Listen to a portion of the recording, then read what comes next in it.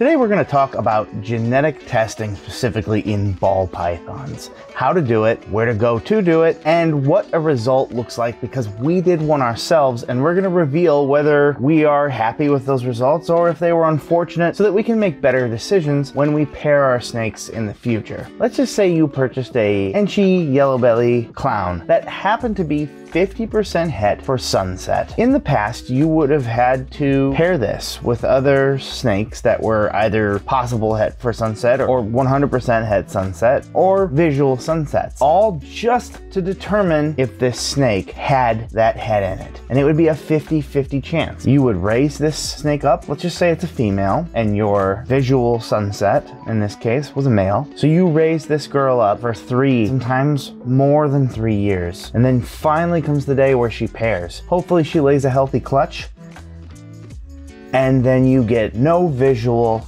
sunsets. All that work, all of that time put into proving out an animal just to find out that it's not what you had hoped it for. That sucks, right? What if I told you that you could find out almost right away? That is where genetic testing comes in. It is a newer tool, something that really hasn't been talked about much except for in the last couple years. So first, where do you go to get the genetic test? Genetic testing is done through Rare Genetics Incorporated. So you can start off by going to their website. So we're going to focus on ball pythons, but really quickly, I do want to mention that they do more than ball pythons. For example, they do sex determination tests for, I believe, ball pythons, colubrids, pythons in general, like green tree pythons, carpet pythons, obviously with venomous reptiles that I can see being very, very helpful. I don't really feel like probing a cobra, but today we're going to focus on the ball pythons and the genetics involved with that. So what are the genetic tests? So a few of them, for example, would be clown, sunset, ultramel, desert ghost, and even things like yellow belly or asphalt.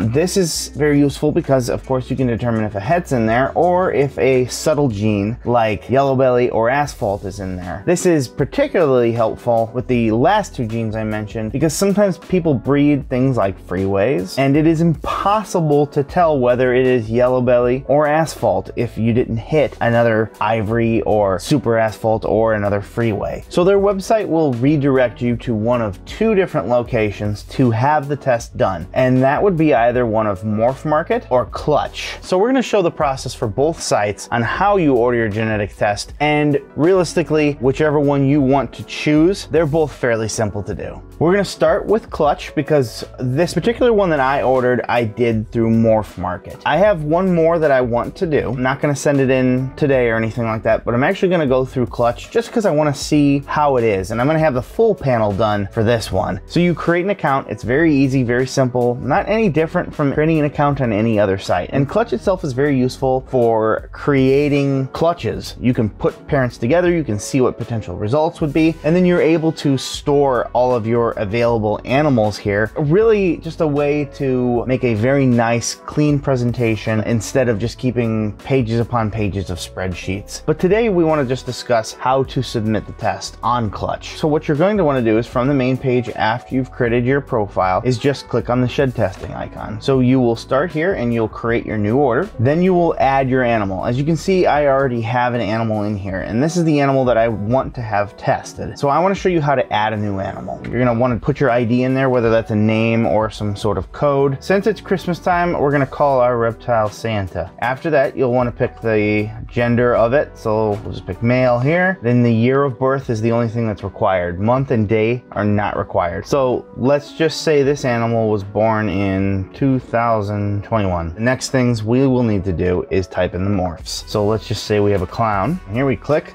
and it puts it in our recessive file. It already knows it's recessive. I don't need to do anything else from there. Let's also say that it is blackhead, which is a very cool gene that I recently just added. And let's just say when we bought this, we were told that it would be 50% het lavender. albino. And what we really wanted to do is, let's just say we're really interested in the Grail project. We'd really like to make some clown lavender albinos, which is known as a Grail. But we don't know for sure if this boy is het lavender. We purchased him and he was a little bit cheaper because they didn't know. Let's also say that that pairing had a yellow belly on one side and an asphalt on the other, but the breeder didn't know. It could be yellow belly or it could be asphalt. So we don't have to put anything in there. If we're running the full panel, that is. If we're doing more than one test, you should do the full panel though, because it saves you money, honestly, and it tests for other things that you might not know are in there. But let's just leave it out. But it could be either one of those. So we're gonna save this reptile, and there he is. So now we want to drag this into our build order, and we want to select our test. So our test can be here. We can do a sex determination, or we could pick individual tests. So we're just going to run the full panel, which as you can see will also test for yellow belly, and it will test for asphalt. So we'll get our answers there too if it is either one of those. So that way, if we also wanted to go for Grail freeways, which would be insane, we could accurately get an animal to pair with this that would be able to complete that project. So we're gonna do the multi-panel test. Then we simply check out and enter your payment information. Obviously, I'm not doing this right now because Santa the ball python does not exist. And other than collecting your sample and sending it in, you're done from this point. So before we go on to that, let's discuss the other site where you can enter these in, the site that we used to test our animal, which we will reveal today. So from here, right in the middle here at the top, you get genetic testing. So you'll click on genetic testing and you will click purchased tests. Ordered tests are where your results will pop up, which we will click here in a little bit just to show you what we got. So as you can see here, they show their prices off with single morph tests, where it again lists everything out, or you can have the full panel run, sex determination tests, all that sort of stuff. So we want to go into purchase tests. We click here, and what we're going to do is we're going to need to create an animal. Again, you can do that from the screen, or if you have a profile with animals already on it, you can see I can search from a lot of the animals that I have on my Morphmarket, including ones I have for sale, or ones that maybe I don't have for sale that are in my own profile that you can create so that you can have Cltches be created on Morphmarket as well. So today I want to create a new animal because not everybody's going to have animals already on here possibly. So I want to show from scratch what you do. So we want to pick our category because again, you can pick things other than ball pythons like colubrids and hognoses and all sorts of stuff like that. But we want to pick ball pythons specifically here. We can say the quantity of animals we're going to create. We're just creating one, and then the test that we want to do. Let's do the 22 morph panel. We're going to add this. As you can see, we already have a running total to the right. So now you want to go down here.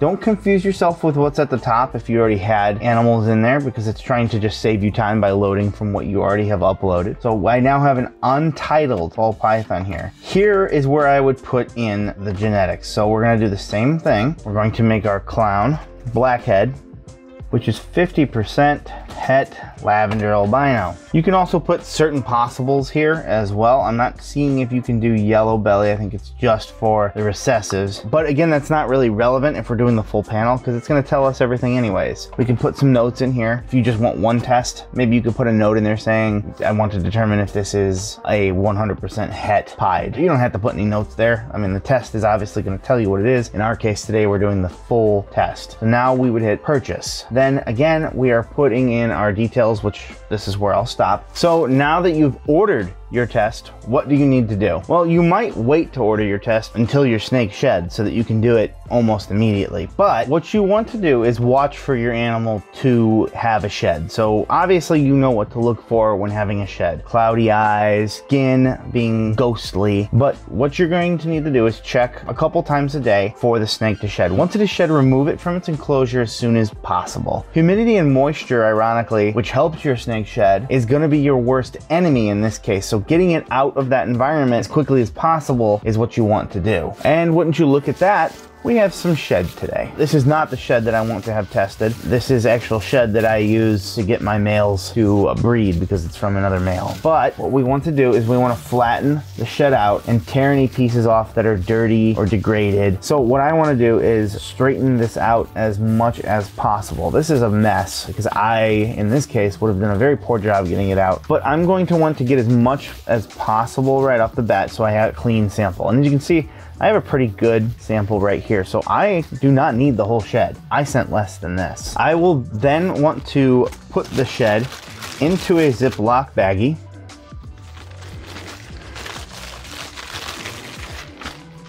And seal it up so that there's no way that it can get wet.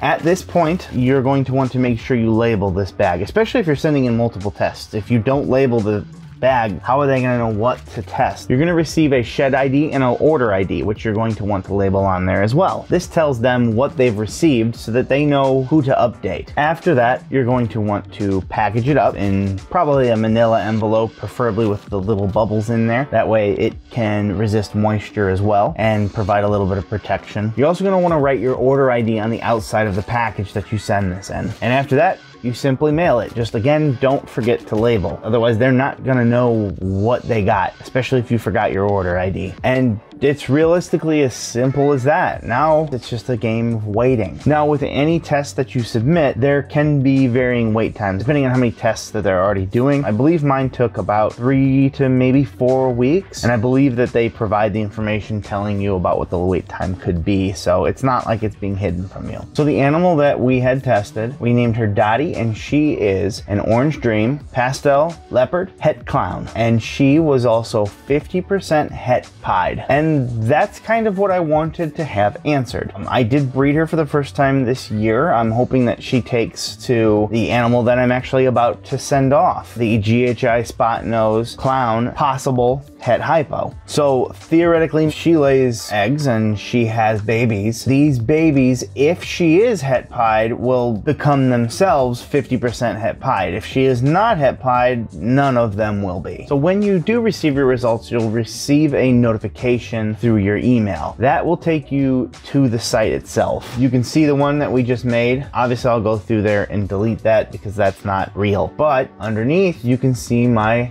result for the one that I actually put in. So, is my snake het pied? I could go for certain combos with clown pied. Certainly if I then send the test in and my male proves out to be het hypo, I could go for certain triple hets even. So is she or is she not het pied?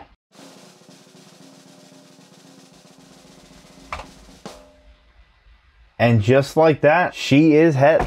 That is awesome. That adds a lot of value to what I can do with this animal. I mean, I'm not gonna fake my excitement here because obviously I've known this result for a little bit of time now. The first time this happened, I was pumped because to combine pied and clown though now, it just adds more that I can do with her. Realistically now what I'd like to do is I'd like to send in a shed for one of her babies. I might send in a few of them because I want to see if they are het pied. If I get a significantly cool animal out of this, if I can then send in some tests and find out that they are also het pied, I might be in the market for a male that would just help me complete a crazy clown pied project, like a Batman clown pied with orange dream and all sorts of coolness in there. It just opens up more avenues of things that I can work. You might think that you should wait on a test, that they'll make it available, but guess what? You can email them from their website and you can ask them, hey, is this particular test in the works right now? They'll happily tell you. So maybe then you can decide, I'm gonna wait until that one so I can do a full panel. But I am over the moon excited about this. This tool changes the game for us in reptile breeding. I have heard people say that they're worried about it though. And while to an extent I can see why it would possibly affect the market, I don't agree. The thought process is that things will progress quicker now and thus drop prices. But if you're trying to create a new combo with hets especially, that's always a minimum 3-year process. So at that point, it feels like people might be hoping that someone else would fail so that that process was extended by maybe another 3 years because they found out something didn't prove out. That doesn't make any sense to me why that would hurt anything. This helps. If you bred a het sunset to some animals and you need to determine which ones are het sunset, and there's a slew of different codominants in there, that increases the price of your animal for it to have het sunset. It makes sense to have the entire clutch tested because 50% of the time you should be hitting it anyway, and now you know which ones. You don't have to sell these as 50% het sunset. It can change the cost of an animal monumentally. It's especially if you have an animal with 2 visual recessives possibly already, or maybe it has a packed set of genes with 1 recessive and 1 that was possibly het for something that you were looking for. It gives you more avenues as a seller and certainly as a breeder. This is awesome, and having gone through the process now myself, I can say without a shadow of a doubt that I love it. If you're still watching this video, you likely are into breeding, and if you're into breeding, you might be looking to start a business in ball pythons, and you can watch our video on that subject right here.